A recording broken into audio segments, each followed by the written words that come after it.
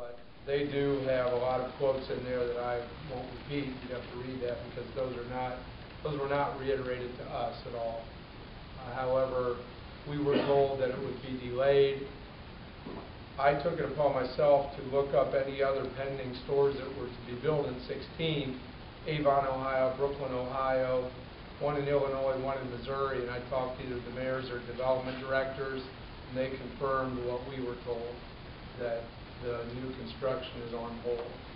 So I do not have a timeline. That'll be up to Menards to let us know. But we will stay in contact with them, and then let the public know as soon as we hear something.